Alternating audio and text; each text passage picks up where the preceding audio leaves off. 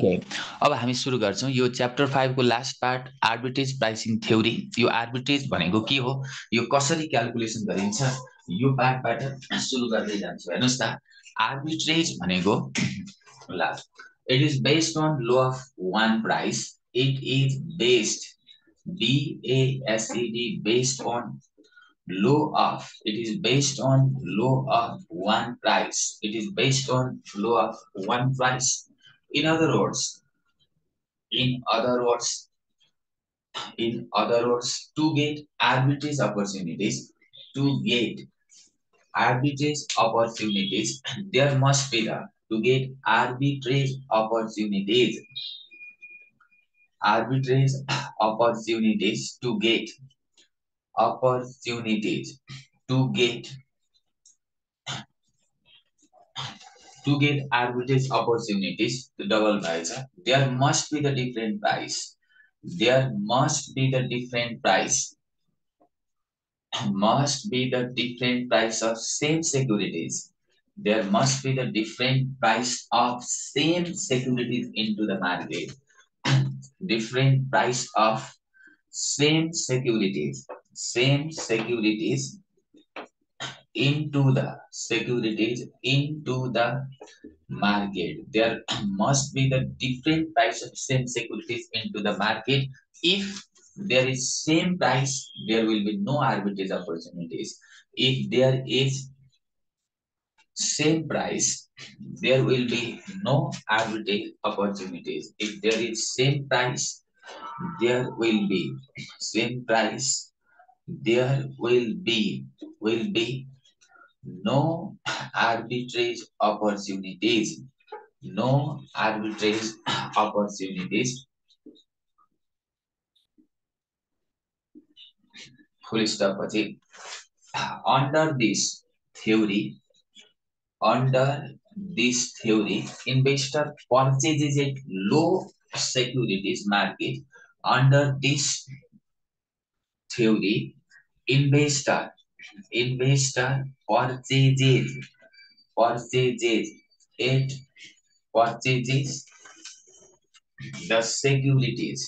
the securities at low price market, but at low price कुरा एउटै हो, securities at low price market but low price matrai, and sell the securities at high price,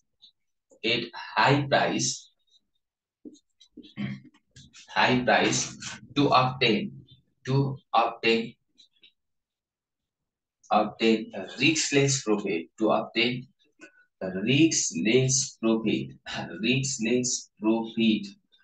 our conditions of arbitrage or assumption of arbitrage. Conditions of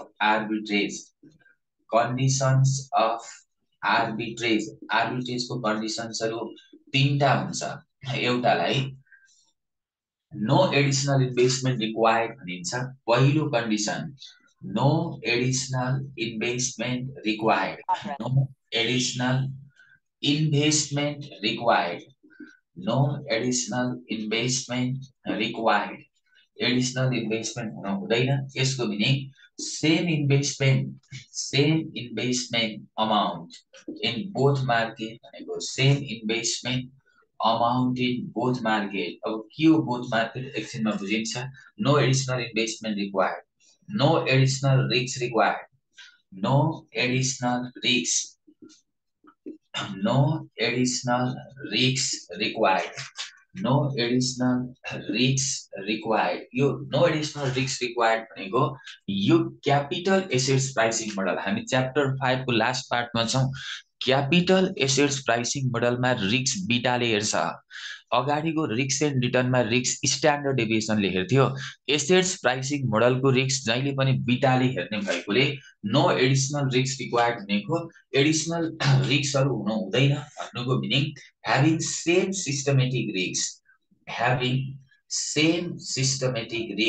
systematic risks भनेको बिटा हो। having same systematic risks को अर्को नाम बिटा, having same बिटा, systematic रिस्कलाई मैले ब्र्याकेटमा beta भनेर लेख्दिएँ। अनि फेरि लास्टमा riskless profit, riskless profit, riskless profit. यो रिस्कलेस प्रॉफिटको अर्को नाम पोजिटिभ प्रॉफिट हो। यसको अर्को नाम पोजिटिभ प्रॉफिट। अब प्रॉफिट भनेको यस्तो माइनसमा आयो भने लस हो, प्लसमा आयो भने प्रॉफिट हो। तर आर्बिट्रेजमा जहिले पनि प्लसमा आउँछ, यो जहिले पनि प्रॉफिट हुनुपर्छ भनेको रिस्कलेस प्रॉफिट, पोजिटिभ प्रॉफिट। यो थ्योरीमा चाहिँ बरु 5 मार्क्समा आउन सक्छ, 5 मार्क्सको न्यूमेरिकल आउन सक्छ। 15 मार्क्समा आयो भने चाहिँ चिट्ठा पर्यो भन्ने बुझे हुन्छ। ल हेर्नुस् त, आर्बिट्रेज प्राइसिङ थ्योरी भनेको के हो वा आर्बिट्रेज प्राइसिङ मोडल भनेको के हो? आर्बिट्रेज भनेको कुनै पनि इन्भेस्टरले सस्तो मार्केटबाट शेयर किन्ने र महँगो मार्केटमा लगेर शेयर बेचेर सर्ट टर्ममा प्रॉफिट कमाउने अब्जेक्टिभलाई आर्बिट्रेज भनिन्छ। आर्बिट्रेज हुनको लागि जहिले पनि दुईटा मार्केट हुनुपर्छ। कुनै पनि इकोनोमीमा कम्तीमा दुईटा मार्केट हुनुपर्छ र इन्भेस्टरले एउटै कम्पनीको शेयरलाई एउटा सस्तो मार्केटमा किनेर महँगो मार्केटमा बेचेर सर्ट टर्ममा प्रॉफिट कमाउने अब्जेक्टिभ राख्छ भने यसलाई आर्बिट्रेज भनिन्छ। नेपालमा जस्तो एउटा मात्रै मार्केट भएको कन्डिसनमा आर्बिट्रेज अपर्च्युनिटी गेन गर्न सकिँदैन। आर्बिट्रेज अपर्च्युनिटी गेन गर्न सकिँदैन भनेको नेपालमा नेपाल स्टक एक्सचेन्ज नेप्से एउटा मात्रै मार्केट छ। एउटा मात्रै भएको मार्केटमा यस्ता आर्बिट्रेज अप्सनहरू हुँदैनन्।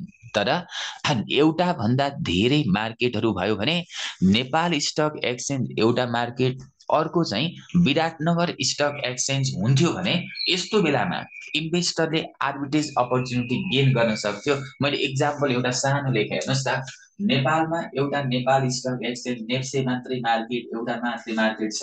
मानौ नेप्से पनि भएर र Biratnagar stock exchange, Biratnagar stock exchange अर्को पनि भइदिएको भए वा पोखरा स्टक एक्सचेन्ज अर्को पनि भइदिएको भए, दुईटा मार्केटहरू भइदिएको भए, मानौ यो दुईटा मार्केटभित्र एउटै कम्पनीको शेयरको प्राइस फरक फरक हुन सक्थ्यो। जस्तै average point limited इबिएल, average point लिमिटेडको शेयरको price Nepal stock exchange नेप्सेमा यसको एउटा शेयरको प्राइस 500 हुन सक्थ्यो र यही average point limited इबिएलको शेयरको price Biratnagar stock एक्सचेन्जमा चाहिँ कति 600 हुन सक्थ्यो। सर्ट टर्ममा एभरेज पोइन्ट लिमिटेडको नेप्सेमा प्राइस एउटा शेयरको प्राइस 500 र short टर्ममा average point लिमिटेडको Biratnagar stock एक्सचेन्जमा price 600 भइदिएको भए यस्तो दुईटा मार्केटमा सर्ट टर्ममा शेयरको प्राइसहरू फरक फरक हुन सक्छ।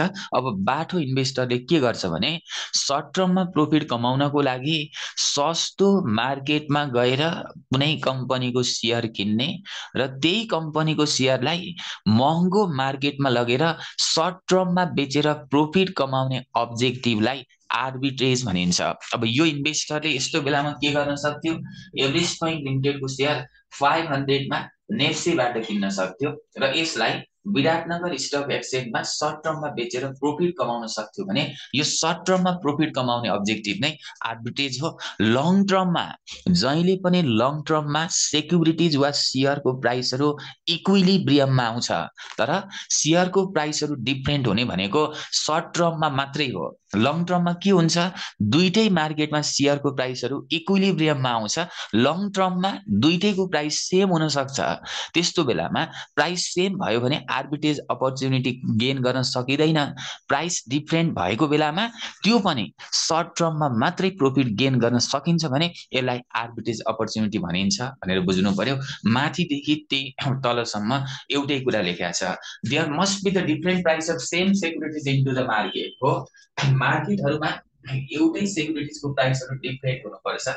If there is same price, there will be no arbitrage opportunities. Same price भयो भने कहिले पनि arbitrage opportunity हुँदैन।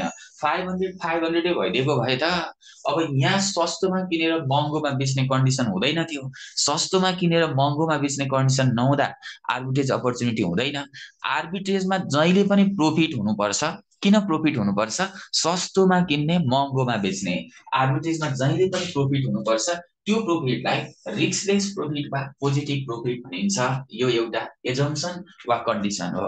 अब यो सियरलाई छोडेर नि तरकारीको इक्जाम्पल दिने हो भने बिहानै सबेरै काठमाडौँको कालीमाटीको पसलमा, कालीमाटी होलसेल पसलमा बिहानै 4 बजेतिर चाहिँ यो तरकारीको प्राइस एकदमै सस्तो हुन्छ।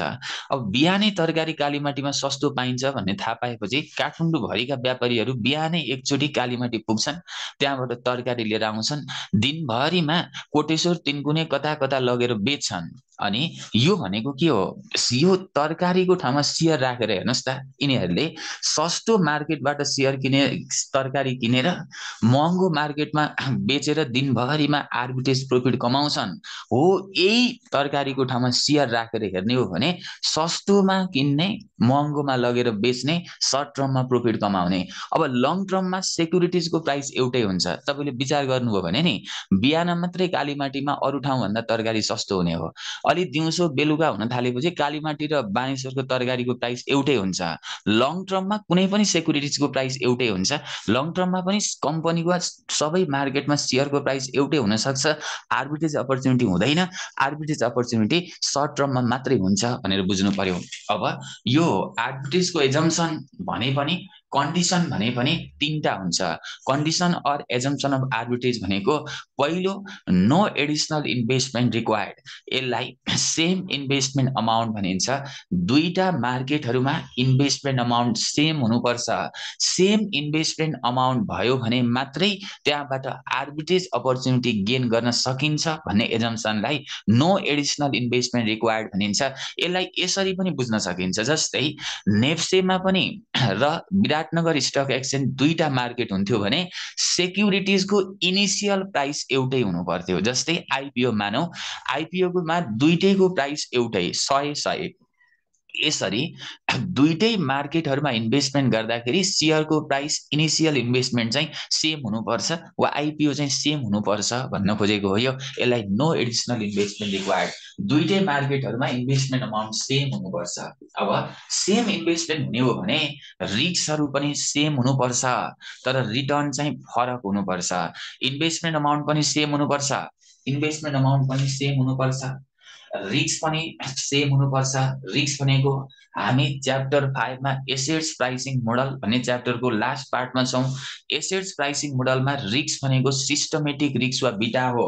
नो एडिसनल रिस्क रिक्वायर्ड भनेको दुईटै मार्केटहरूमा रिस्क चाहिँ सेम हुनुपर्छ, एडिसनल रिस्क लिन सकिदैन, रिस्क सेम हुनुपर्छ।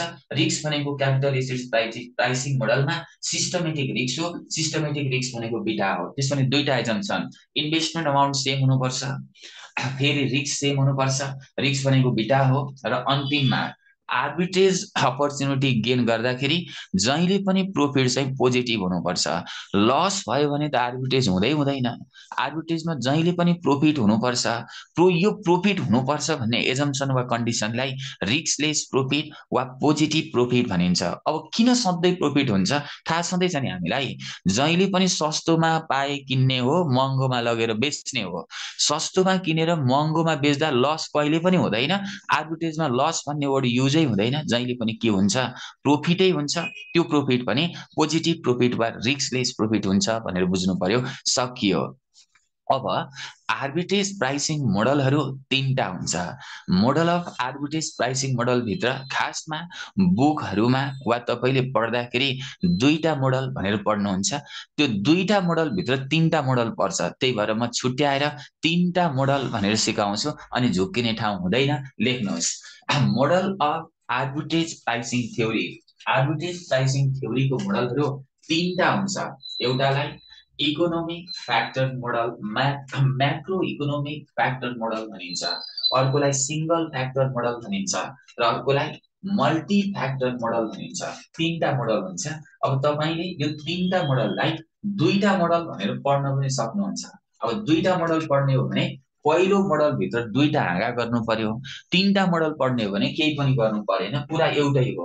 दुईटा मोडल भने पनि त्यो भित्र तीनटा कुरा हुन्छ, तीनटा मोडल भने पनि तीनटा हुन्छ। तर जहिले पनि सम्झिन सजिलोको लागि model of arbitrage pricing theory, model of arbitrage pricing theory, arbitrage pricing theory, APT, arbitrage pricing theory, यसको सर्ट फर्म एपीटी हो। एपीटी आर्बिट्रेज प्राइसिङ थ्योरीको मोडलहरू तीनटा। एउटा म्याक्रो इकोनोमिक फ्याक्टर, अर्को सिंगल फ्याक्टर मोडल र अर्को मल्टी फ्याक्टर मोडल। फर्स्टमा macro economic factor, macro economic factor, macro अनि फेरि इकोनोमिक अनि फेरि फ्याक्टर, म्याक्रो इकोनोमिक फ्याक्टर। अर्को सिंगल फ्याक्टर मोडल, फेरि सेकेन्डमा सिंगल फ्याक्टर अनि फेरि मोडल र अर्को मल्टी फ्याक्टर मोडल, मल्टी अनि फेरि फ्याक्टर अनि फेरि मोडल, मल्टी फ्याक्टर मोडल। अब के बुझ्नुस् भने नि यो सिंगल फ्याक्टर मोडल र मल्टी फ्याक्टर मोडल दुईटा मात्रै हुन्छ भनेर लेखे पनि गल्ती हुँदैन। तर सिंगल फ्याक्टर मोडल भित्र म्याक्रो इकोनोमिक फ्याक्टर मोडल पर्छ, त्यही भएर यसलाई छुट्याएर पढ्ने सजिलो हुन्छ।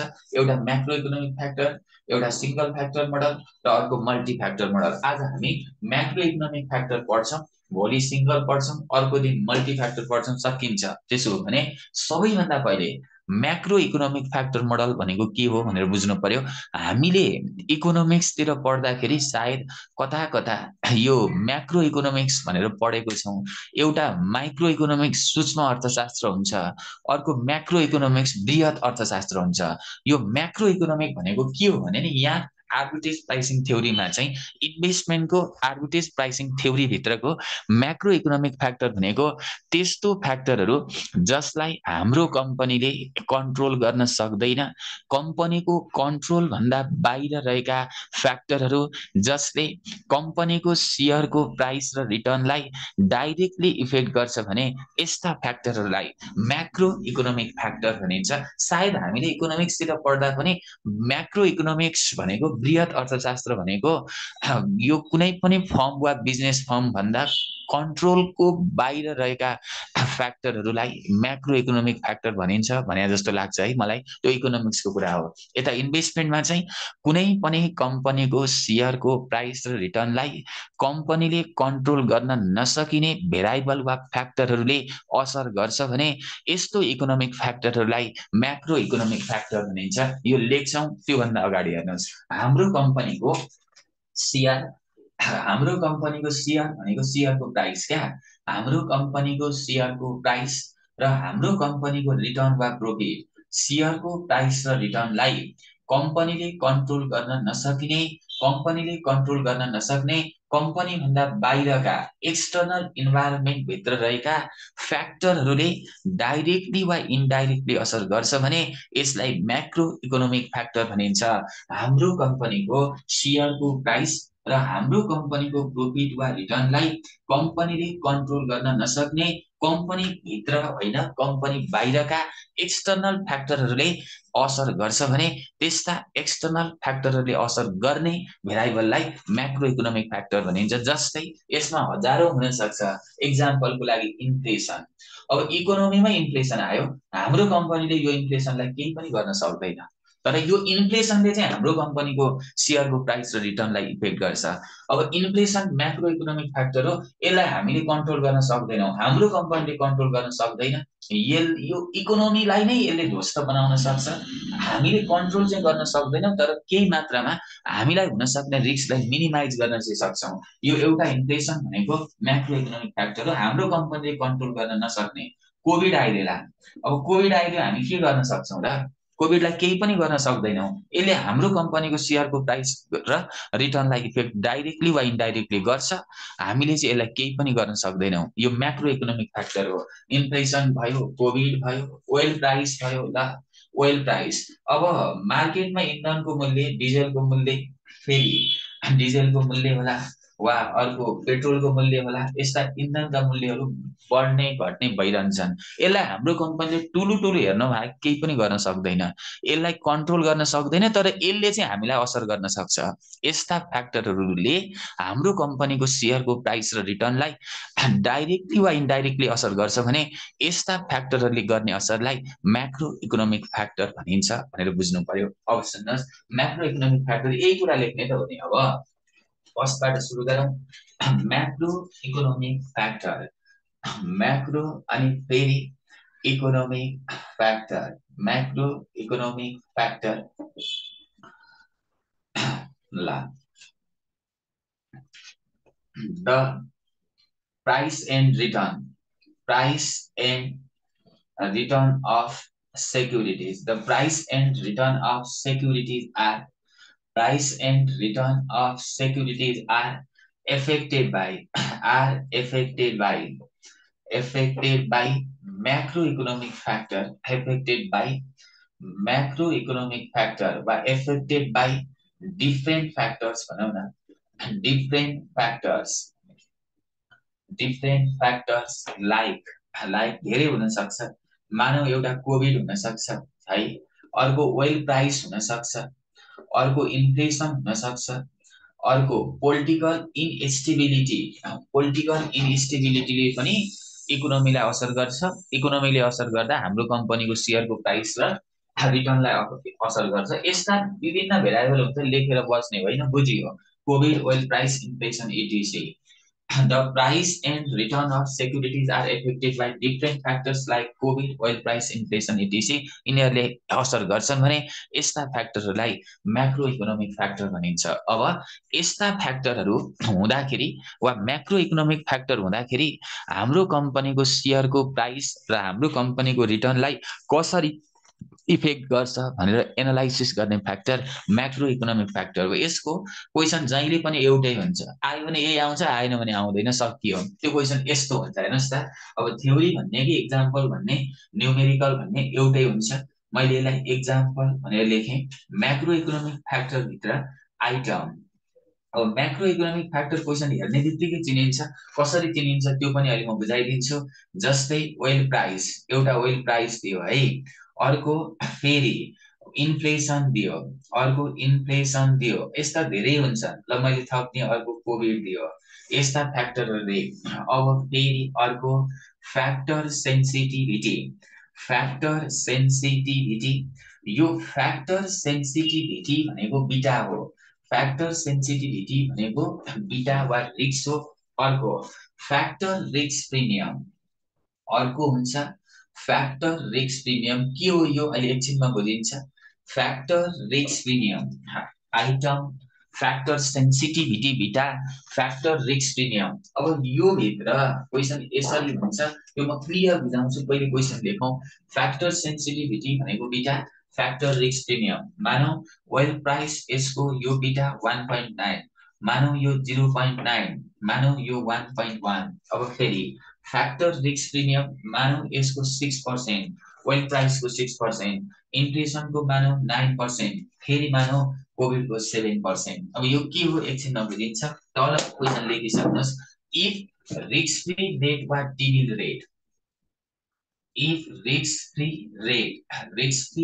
or T-bill भने treasury bill rate if risk-free rate or T-bill rate is 5%, calculate required return निकाल्नु भन्यो calculate required return A मा फेरि B मा B नम्बरमा if expected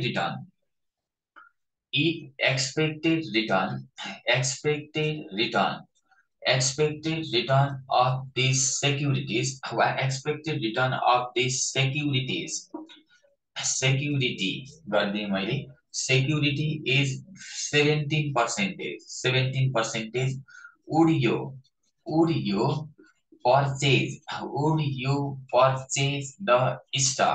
would you purchase the stock भनेर सोध्यो डिस्टन्स सोध्यो सिंगल फ्याक्टर मोडल भन्दा अगाडि हामीले जम्मा तीनटा मोडल हुन्छ भनेर लेख्यौं एउटा म्याक्रो इकोनोमिक फ्याक्टर मोडल एउटा सिंगल फ्याक्टर मोडल अर्को मल्टी फ्याक्टर मोडल फर्स्टमा सिंगल फ्याक्टर मोडल पढ्नु भन्दा अगाडि फर्स्टमा म्याक्रो इकोनोमिक फ्याक्टर मोडल पढ्दै छौं अनि फेरि पछि सिंगल र मल्टी पढ्छौं म्याक्रो इकोनोमिक फ्याक्टर भनेको अब क्वेशन कसरी चिन्ने क्वेशनले म्याक्रो इकोनोमिक फ्याक्टर भन्दैन हामी आफैले चिन्नु पर्छ क्वेशन चिन्ने तरिका हाम्रो कम्पनीले कन्ट्रोल गर्न नसक्ने एक्सटर्नल इन्भाइरोमेन्टहरूले हाम्रो कम्पनीको शेयरको प्राइस र रिटर्नलाई इफेक्ट गर्छ भने त्यस्तो एक्सटर्नल इन्भाइरोमेन्टहरूले इफेक्ट गर्ने फ्याक्टर म्याक्रो इकोनोमिक फ्याक्टर हो अब यो म्याक्रो इकोनोमिक फ्याक्टर कसरी चिन्ने एक्सटर्नल इन्भाइरोमेन्टका एलिमेन्टहरू दिएको हुन्छ यसलाई आइटम भनिन्छ चिनिन्छ। जस्तै ओइल प्राइस, यसलाई हाम्रो कम्पनीले कन्ट्रोल गर्न सक्दैन। मार्केटमा इन्फ्लेसन छ, यसलाई कन्ट्रोल गर्न सक्दैन। कोभिड आउँछ जान्छ, यसलाई कन्ट्रोल गर्न सक्दैन। भुइँचालो आउला जाला, कन्ट्रोल गर्न सक्दैन। पोलिटिकल इन्स्टेबिलिटी आउला जाला, कन्ट्रोल गर्न सक्दैन। तर केही मात्रामा रिस्कलाई मिनिमाइज गर्न चाहिँ सक्छ, कन्ट्रोल गर्न सक्दैन भने नाम हेर्ने बित्तिकै चिनिन्छ क्या। यस्ता एक्सटर्नल इन्भाइरोमेन्टहरूका फ्याक्टर आइटमहरू क्वेसनमा दियो भने यो म्याक्रो इकोनोमिक फ्याक्टर हो। ओइल प्राइस, इन्फ्लेसन, कोभिड यस्तै दिने हो। अब अझै थपिदियो भने अनइम्प्लोइमेन्ट थप्दैला, पोलिटिकल इन्स्टेबिलिटी थप्दैला, अरू हुँदैन। यस्तै कुरा हो एक्सटर्नल इन्भाइरोमेन्टको कुरा, सकियो। अब सुन्नुहोस् त, यहाँ फ्याक्टर सेन्सिटिभिटी र फ्याक्टर रिस्क प्रिमियम भनेको के हो? यहाँ हेर्नुहोस्, यहाँ 3टा आइटम दिएको छ। अहिले पो 3टा दिएको छ, 4वटा पनि हुन सक्छ, 2टा मात्रै पनि हुन सक्छ, 5वटा पनि हुन सक्छ। यो क्वेसनमा 3टा छ भने ओइल प्राइस भनेको पहिलो म्याक्रो इकोनोमिक फ्याक्टर हो। त्यसपछि इन्फ्लेसन भनेको क्वेसनमा दिएको दोस्रो म्याक्रो इकोनोमिक फ्याक्टर हो। कोभिड भनेको तेस्रो म्याक्रो इकोनोमिक फ्याक्टर हो। यहाँ म्याक्रो इकोनोमिक फ्याक्टरहरू 3टा दिएको रहेछ, 1 2 3। अब सुन्नुहोस्, यो ओइल प्राइस भनेको पहिलो हो नि त। यहाँ हेर्नुहोस् त, factor sensitivity, factor sensitivity, sensitivity भनेको बीटा, यो पहिलो हो। ओइल प्राइस भनेको 1 नम्बरको पहिलो हो। यो ओइल प्राइस पहिलो हो भने पहिलोको फ्याक्टर सेन्सिटिभिटी बीटा, यो बीटा 1 हो। पहिलोको बीटा 1 हो। Factor risk premium, factor for F, यो पहिलोको फ्याक्टर रिस्क प्रिमियम F1 हो। फेरि सुन्नुहोस्, इन्फ्लेसन दोस्रो हो, दोस्रोको फ्याक्टर सेन्सिटिभिटी बीटा, दोस्रोको बीटा 2 हो, यो बीटा 2 रहेछ। दोस्रोको factor risk premium, factor for F, factor risk premium F2 हो। दोस्रोको फ्याक्टर रिस्क प्रिमियम F2, दोस्रोको बीटा सेन्सिटिभिटी भने बीटा हो, यो बीटा 2 हो। तेस्रो कोभिड दिएको छ, तेस्रो आइटम, तेस्रो एलिमेन्टको बीटा 3 हो। तेस्रोको फ्याक्टर रिस्क प्रिमियम F3 हो। Factor for yes, factor risk premium for F, पहिलोको F1, दोस्रोको F2, तेस्रोको F3। फ्याक्टर सेन्सिटिभिटी भने बीटा, पहिलोको बीटा 1, दोस्रोको बीटा 2, तेस्रोको बीटा 3। अब सुन्नुहोस्, यो फ्याक्टर रिस्क प्रिमियम F1 6% को मिनिङ भनेको के हो भने नि, ओइल प्राइसमा, मार्केटमा ओइल प्राइसमा आएको चेन्जले हाम्रो कम्पनीको स्टकको प्राइस र रिटर्नलाई असर गर्ने चान्स 6% छ भनेको। हेर्नुहोस् त, जस्तै फ्याक्टर रिस्क प्रिमियम पहिलोको 6% छ भन्नुको मिनिङ के हो? यो ओइल प्राइसमा आएको चेन्जले हाम्रो कम्पनीको शेयरको प्राइस र हाम्रो कम्पनीको रिटर्नलाई असर गर्ने सम्भावना चान्स 6% छ। फेरि दोस्रो, इन्फ्लेसनको फ्याक्टर रिस्क प्रिमियम 9% भनेको मार्केटमा इन्फ्लेसन हुँदाखेरि यो इन्फ्लेसनले हाम्रो कम्पनीको शेयरको प्राइस र हाम्रो कम्पनीको रिटर्नलाई, हाम्रो कम्पनीको प्राइस र रिटर्नलाई इन्फ्लेसनले असर गर्ने चान्स 9% छ भनेको। फेरि कोभिडले हाम्रो कम्पनीको प्राइस, शेयरको प्राइस र हाम्रो कम्पनीको रिटर्नलाई असर गर्ने चान्स 7% छ भनेको। यसलाई फ्याक्टर रिस्क प्रिमियम भनिन्छ। अब सुन्नुहोस्, ए नम्बरमा, if risk free rate or T-bill rate is 5%, calculate required return भन्छ। हामीलाई के थाहा छ भने रिक्वायर्ड रिटर्नको अर्को नाम कस्ट हो। पढ्दा पढ्दा पढ्दा वाक्क लागिसकेको छ यो च्याप्टरमा, required return, required return, required return.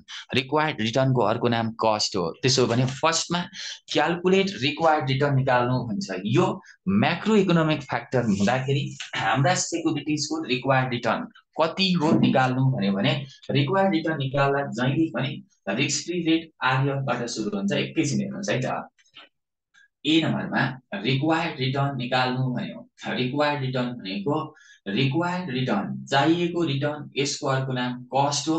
किन कस्ट हो? 1000 पटक यो पढ्दाखेरि लगभग गर्ने हो भने 1000 पटक भइसकेको छ हैन त। रिक्वायर्ड रिटर्न भनेको हामीले कुनै पनि स्टकमा इन्भेस्टमेन्ट गर्दाखेरि त्यसको कस्ट जति लागेको छ, मिनिमम चाहिएको रिटर्न त्यति नै हुन्छ। त्यही भएर कस्टको अर्को नाम रिक्वायर्ड रिटर्न हो। रिक्वायर्ड रिटर्नको अर्को नाम कस्ट हो। कस्ट जति लागेको छ त्यो स्टकमा चाहिने वा त्यो स्टकबाट कमाउनु पर्ने रिटर्न त्यति नै हुन्छ। रिक्वायर्ड भनेको चाहिएको रिटर्न, मिनिमम चाहिएको रिटर्न कति हो? कस्ट जति लागेको छ मिनिमम रिटर्न त्यति नै चाहिन्छ। यो रिक्वायर्ड रिटर्नको अर्को नाम कस्ट हो। यो निकाल्दाखेरि सिंगल फ्याक्टर मोडल भन्दा अगाडिको macro economic factor मोडलमा required return निकाल्दाखेरि आर्य रिस्क फ्री रेटबाट सुरु गर्ने, आर्य रिस्क फ्री रेटबाट सुरु गर्ने। यहाँ हेर्नुहोस् त कतिवटा आइटम दिएको छ क्वेसनमा गएर हेर्ने, कहिले 3टा देला, कहिले 4वटा देला, कहिले 5वटा देला। यहाँ एउटा, दुईटा, तीनटा आइटम दिएको छ भने रिक्वायर्ड रिटर्न निकाल्दाखेरि आर्य प्लस पहिलो आइटमको काम गर्ने क्या, बीटा 1 F1, आर्य plus beta 1 F1 plus beta 2 F2 plus beta 3 F3 जतिवटा छ, यदि दुईटा मात्रै मैक्रो इकोनोमिक फ्याक्टर दिएको भए beta 1 F1 in plus beta 2 F2 गर्थ्यौं। 3टा दिएको छ भने आर्य रिस्क फ्री रेटको बाट सुरु गर्ने, पहिलोको बीटा 1 इन्टु F1 गर्ने, बीटा 1 इन्टु F1 प्लस दोस्रोमा जाने बीटा 2 इन्टु F2 गर्ने प्लस तेस्रोमा जाने बीटा 3 इन्टु F3 गर्ने। यो थोप्लो भनेको इन्टु हो, बीचमा थोप्लो भनेको इन्टु हो। आर्य plus risk free rate plus पहिलोको beta 1 F1, दोस्रोको बीटा 2 F2, तेस्रोको बीटा 3 F3 गर्ने। रिस्क फ्री रेट जहिले पनि गिभन हुन्छ, रिस्क फ्री रेट जहिले पनि गिभन हुन्छ। Risk free rate 5%, risk free rate 5% छ। अब 3टा भएकोले, 3टा मैक्रो इकोनोमिक फ्याक्टर वा आइटम भएकोले beta 1 F1, beta 2 F2, beta 3 F3 सम्म गएको, दुईटा मात्रै भएको भए त बीटा 1 F1, बीटा 2 F2 सम्म जान्थ्यौं। पहिलो beta 1 1.9 into factor risk premium यसको F1 6 भयो, पहिलोको काम सक्यो, प्लस दोस्रोमा जानुहोस् बीटा 2 F2, दोस्रोको बीटा 2 0.9 छ, 0.9 इन्टु दोस्रोको F2 9 छ, प्लस तेस्रोमा जानुहोस् बीटा 3 F3, बीटा 3 1.1 छ, बीटा 3 1.1 इन्टु F3 कति छ 7 छ। अब पहिलोले पहिलोलाई, दोस्रोले दोस्रोलाई, तेस्रोले तेस्रोलाई मल्टिप्लाई गर्नुहोस्, आर्य रिस्क फ्री रेटसँग जोड्नुहोस्। मलाई भन्नुहुन्छ कति आउँछ रिक्वायर्ड रेट, कति पर्सेन्ट आउँछ? 32.2 सर। 32.2%। रिक्वायर्ड रिटर्नको अर्को नाम के हो? कस्ट हो। रिक्वायर्ड रेट वा रिक्वायर्ड रिटर्नको अर्को नाम कस्ट हो। सुन्नुहोस्, मैक्रो इकोनोमिक फ्याक्टरहरू 3टा छ। यो 3टा एक्सटर्नल फ्याक्टरहरू वा कम्पनीले कन्ट्रोल गर्न नसक्ने, कम्पनी भन्दा बाहिरका एक्सटर्नल फ्याक्टरलाई मैक्रो इकोनोमिक फ्याक्टर भनिन्छ। 3टा मैक्रो इकोनोमिक फ्याक्टरले हाम्रो कम्पनीको शेयरको प्राइसलाई इफेक्ट गर्दाखेरि हाम्रो कम्पनीको शेयरको कस्ट चाहिँ 32.2% पुग्ने रहेछ। 3टा आइटमहरू ओइल प्राइस, इन्फ्लेसन र कोभिड, यो 3टा एक्सटर्नल फ्याक्टरहरूले हाम्रो कम्पनीको शेयरको प्राइस र हाम्रो कम्पनीको रिटर्नलाई इफेक्ट गर्ने हो भने 3टाले इफेक्ट गर्दाखेरि हाम्रो कम्पनीको रिक्वायर्ड रिटर्न भनेको कस्ट हो। कस्ट 32.2% पुग्ने रहेछ। अब के बुझ्नुस् भने नि, यो मैक्रो इकोनोमिक फ्याक्टर धेरै भएको राम्रो कि थोरै भएको राम्रो? 3टा भएको राम्रो कि 2टा भएको राम्रो कि 4वटा भएको राम्रो? थोरै भएको राम्रो नि हो। यसले त कस्टलाई बढाएर बर्बाद बनाउँछ क्या। मैक्रो इकोनोमिक फ्याक्टरले कस्टलाई बढाउँछ, कस्टलाई बढाएपछि कमाउनु पर्ने वा चाहिएको रिटर्न पनि धेरै हुन्छ। कस्ट 32.2% लागेर रहेछ। 3टा external आइटमहरूले, external environment, macro economic फ्याक्टरले हामीलाई असर गर्दाखेरि हाम्रो कम्पनीको शेयरको प्राइस वा रिटर्न कतिमा पुगेको रहेछ भनेको कस्ट 32.2% मा पुगेको रहेछ। अब सुन्नुहोस्, यहाँ 2टा मात्रै हुन्थ्यो भने नि, 2टा मात्रै हुन्थ्यो भने कस्ट अलि थोरै लाग्थ्यो, एउटा मात्रै हुन्थ्यो भने कस्ट अझै थोरै लाग्थ्यो। यहाँ 4वटा होस् त कस्ट अझै बढ्छ। किन? मैक्रो इकोनोमिक फ्याक्टरले हाम्रो कम्पनीको शेयरको प्राइस र रिटर्नलाई इफेक्ट गर्छ। इफेक्ट गर्दै गएपछि कस्ट के हुँदै जान्छ? बढ्दै जान्छ। थोरै भएको राम्रो हो। यहाँ 3टा आइटम छ, कस्ट धेरै चाहियो। अब तपाईले डिसिजन दिँदा पढिसकेको कुरा बी नम्बरमा जानुस् त। If the expected return of this security is 17%, यो सेक्युरिटीजको कस्ट चाहिँ 32.2 लागेको रहेछ। रिक्वायर्ड रिटर्न भने कस्ट हो, तर यो स्टकले वा यो सेक्युरिटीजले फ्युचरमा एक्सपेक्टेड रिटर्न चाहिँ 17% दिन्छ रे। यहाँ हेर्नुस् त, if expected return of this securities is 17%, यो स्टकमा इन्भेस्टमेन्ट गर्ने हो भने यसले रिटर्न 17% मात्रै दिन्छ। एक्सपेक्टेड रिटर्न, यसमा इन्भेस्टमेन्ट गर्ने हो भने यसले फ्युचरमा रिटर्न यही 17% मात्रै दिन्छ। एक्सपेक्टेड रिटर्न 17% छ। अब के तपाईँ यो किन्नुहुन्छ भनेर सोध्छ क्या। एक्सपेक्टेड रिटर्न 17% छ भने उही परचेज स्टक भन्छ। के किन्ने होला कि नकिन्ने होला? किन्ने होला नकिन्ने sir.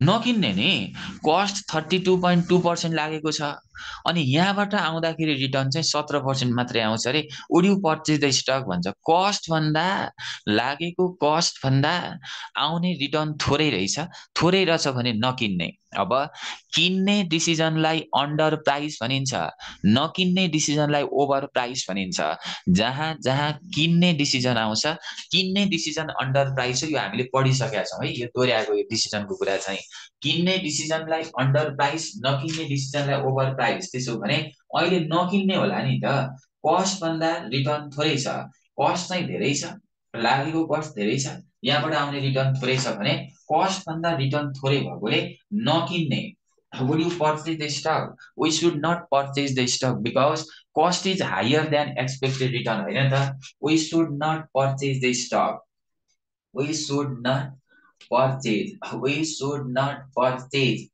this stock this stock this stock because required rate भनेको cost because required return नलेखेर म cost लेख्छु because cost is higher than expected return cost is higher than its expected return cost is higher than its expected return हामी नकिन्ने cost return भन्दा आउन सक्ने return भन्दा लागेको कस्ट धेरै छ कस्ट धेरै भयो भने नकिन्ने यो क्वेशनमा नकिन्ने भन्ने डिसिजन आयो अब किन्ने डिसिजनलाई अन्डर प्राइस नकिन्ने डिसिजनलाई ओभर प्राइस जहाँ जहाँ नकिन्ने भन्ने डिसिजन आउँछ किन्ने डिसिजन बाई गर्ने डिसिजनलाई अन्डर प्राइस भनिन्छ बाई डिसिजन जहिले पनि अन्डर प्राइस हो बाई डिसिजनलाई अन्डर प्राइस जहाँ जहाँ किन्ने डिसिजन आउँछ त्यो अन्डर प्राइस सेक्युरिटिज हो अन्डर प्राइस सेक्युरिटिज र जहाँ जहाँ डु नट बाई नकिन्ने डिसिजन आउँछ डु नट बाईलाई सेल भन्न पनि सकिन्छ डु नट बाई डिसिजन भनेको किन नकिन्ने भन्दा यो ओभर प्राइस हुन्छ नकिन्ने डिसिजन आइदियो भने ओभर प्राइस हो किन्ने डिसिजन आइदियो भने अन्डर प्राइस हो त्यसैले यो अन्डर प्राइस हो ओभर प्राइस हो नकिन्ने डिसिजन आयो भने के हो ओभर प्राइस हो यहाँ किन्ने डिसिजन आएको छ त होइन नकिन्नु भन्ने डिसिजन आएको छ भने यो सेक्युरिटिजलाई के पनि भन्न सकिन्छ ओभर प्राइस सेक्युरिटिज पनि भन्न सकिन्छ अब नि यो म्याक्रो इकोनोमिक फ्याक्टरको क्वेसन एउटै हुन्छ आयो भने यही आउँछ आएन भने आउँदैन सकिन्छ म तपाईलाई क्वेसन चाहिँ दुईटा देखाइदिन्छु एउटाको फेरि एन्सर गल्ती छ क्वेसन ब्याङ्कमा एउटाको एन्सर दिएको छैन मैले तपाईलाई गर्न दिएँ भने तपाईँ फेरि झुक्किनुहुन्छ एकपल्ट भ्याउनुहुन्छ भने एकैछिन म क्वेसन ब्याङ्क खोज्छु ल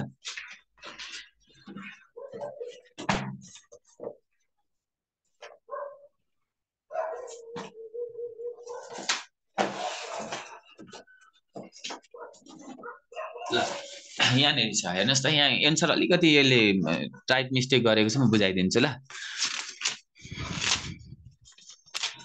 यहाँनिर छ दुईटा क्वेसन छ म तपाईलाई यो यसको चाहिँ एन्सर गल्ती चाहिँ म देखाइदिइहाल्छु यहाँ हेर्नुहोस् त Consider the following multi-factor equity model of security return for a particular stock भन्छ अब यहाँ हेर्नुहोस् त पार्टिकुलर स्टकहरुको इन्फर्मेसन दिएको छ यहाँ फ्याक्टर भनेर इन्फ्लेसन इन्डस्ट्रियल प्रोडक्सन र ओइल प्राइस भनेर दिएको छ अब हामी आफैले बुझ्नु पर्यो क्या यो म्याक्रो इकोनोमिक फ्याक्टर हो किन इन्फ्लेसनलाई हाम्रो कम्पनीले केही पनि गर्न सक्दैन यो हाम्रो कम्पनीको कन्ट्रोल भन्दा बाहिर हो इन्डस्ट्रियल प्रोडक्सन पनि कन्ट्रोल भन्दा बाहिर हो ओइल प्राइस पनि कन्ट्रोल भन्दा बाहिर हो यो सबै के हो म्याक्रो इकोनोमिक फ्याक्टर हो अब सुन्नुहोस् यो अब क्वेशन यसरी चिन्ने यहाँ भने हुँदैन कहीँ पनि म्याक्रो इकोनोमिक फ्याक्टर भनेर भनेको हुँदैन यत्रो बेर पढ्यौं यो के दिएको म्याक्रो इकोनोमिक फ्याक्टर दिएकोले यो मोडल के हो म्याक्रो इकोनोमिक फ्याक्टर मोडल हो अब हेर्नुस् त यहाँ के दिएको छ इन्फ्लेसन तीनटै कुरा दिएको रहेछ इन्फ्लेसन इन्डस्ट्रियल प्रोडक्सन र ओइल प्राइस दिएको छ बीटा हो यो फ्याक्टर रिस्क प्रिमियम हो inflation पहिलोको beta beta 1 beta 2 beta 3 beta 1 beta 2 beta 3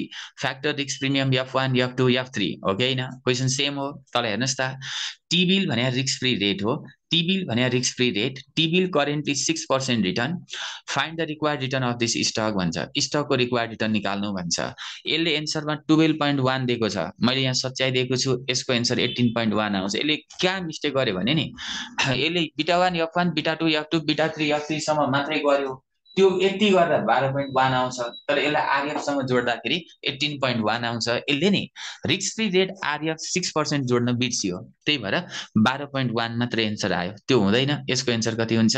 18.1 हुन्छ। फेरि घरमा गएर 12.1 आयो भन्नु होला, के गर्यो? यसले 6% जोड्नलाई बिर्सियो क्या। लास्टमा यो यता बिटा 1 F1 बिटा 2 F2 बिटा 3 F3 गर्यो, तर आरएफ 6% जोड्न बिर्सियो फर्मुलामा, त्यही भएर 12.1 मात्रै आयो। तर एन्सर कति हो यसको?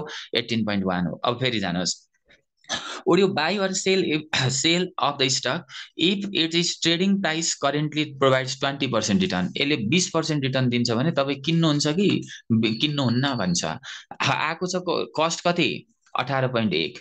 ए नम्बरमा रिक्वायर्ड रेट 18.1 आएछ, यो कस्ट हो। कस्ट आएको छ 18.1 हो, कस्ट आएछ 18.1, रिटर्न कति छ यसको? 20%। किन्ने कि नकिन्ने? किन्ने कि नकिन्ने? किन्ने नि हैन त, सकियो। किन्ने डिसिजनलाई अन्डर प्राइस भनिन्छ कि ओभर प्राइस भनिन्छ?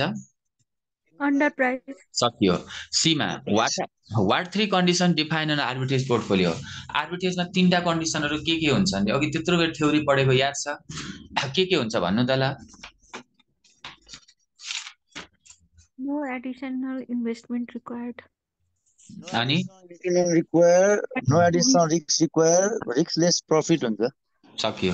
ल अब अर्को क्वेशन हेर्नु ल, अर्को क्वेशन यहाँनिर हेर्नु, सक्यो। यहाँ छ है, कता कता हालिदिन्छ कि यसले, फेरि यता हालिदिएको रहेछ। यहाँ हेर्नुहोस् त, आर्बिट्रेज प्राइसिङ थ्योरीमा एकपल्ट 5 मार्क्समा आएको भनेर हालिदिएको रहेछ।